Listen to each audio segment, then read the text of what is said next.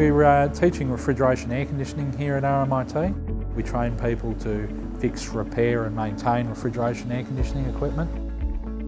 Refrigeration is every trade in one. You've got a bit of chippy work when you need to put a unit in, and you've got your electrical part, which is your fault finding, all your electrical diagrams, schematics and everything like that, and then you've got your plumbing side of it, which is your refrigeration part.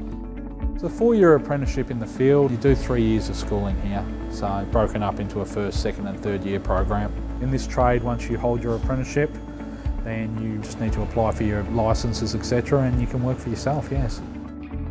The particular room we're standing in at the moment has basically a simulated supermarket system. We've also got in here a simulated pump setup and the different types of pub equipment for beer cooling, etc., etc. Underbar fridges as you'd see in commercial kitchens. RMIT is quite unique in that as a refrigeration air conditioning school we're very well equipped.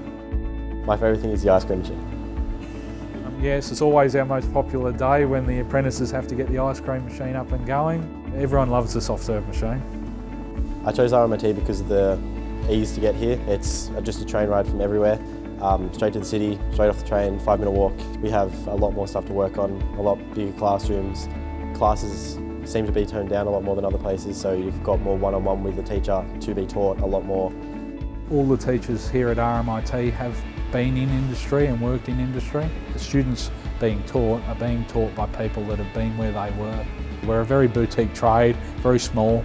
Everyone within the industry does tend to know each other. Teachers are good. Teachers are always very helpful. If you need help, they're always there to help. Any problems, it's just a phone call or an email away, and they're very responsive.